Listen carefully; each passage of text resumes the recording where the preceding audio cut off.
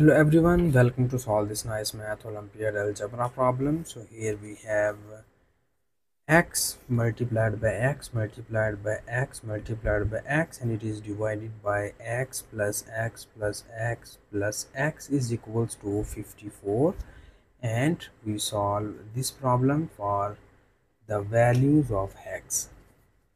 So here you see that uh, this x is multiplied by 4 times, so you know that if any number is multiplied by 4 times, we write its exponent is 4. Okay, so here x is multiplied by 4 times, we write it as x to the power of 4, and it is divided by, here you see that x is added by 4 times. So the rule of addition is that when any number is added by 4 times, so it is equals to 4 times of that number.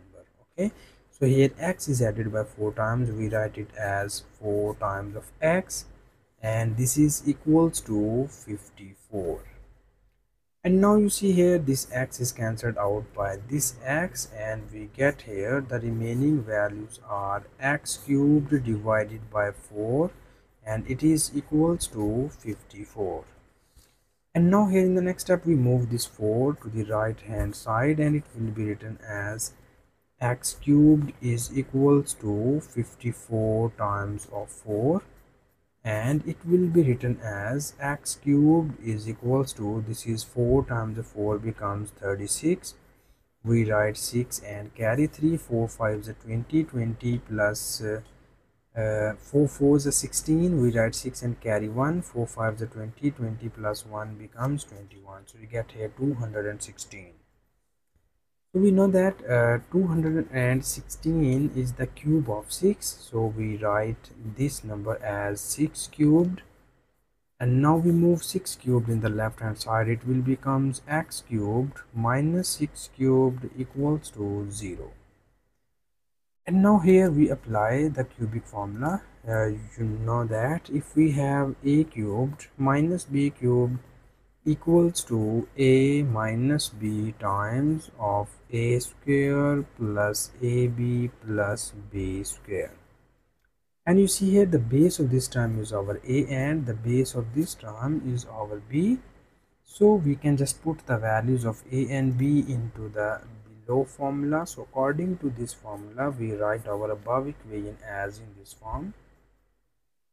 First we have a minus b, the value of a is x minus value of b is 6 into a square. So here our a is x square plus ab, a is x and b is 6 plus b square, so b is 6 square, and this whole equation equals to 0.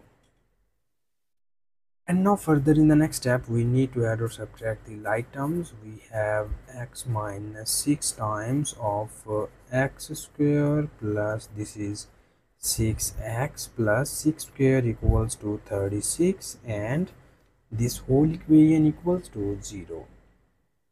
And now in the next step we break this equation into the two cases. The first case is we write x minus 6 equals to 0, and the second case is we write x square plus 6x plus 36 equals to 0.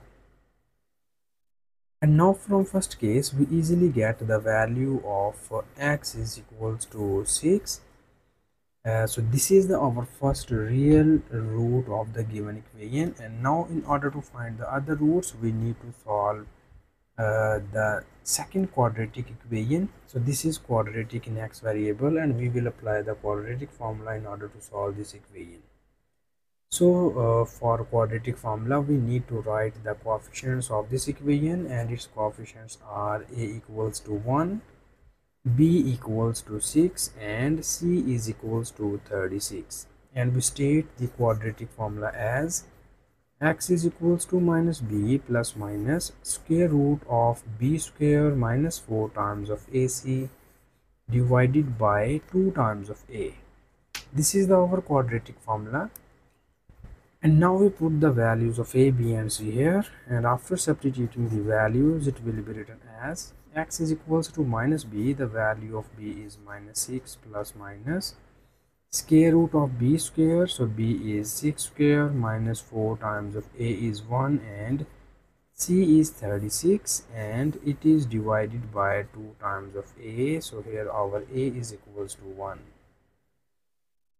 And now in the next step we need more simplifications, and it will be written as minus 6 plus minus square root of this is 6 square equals to 36 minus this is 4 times of 36 divided by 2 times of 1 equals to 2.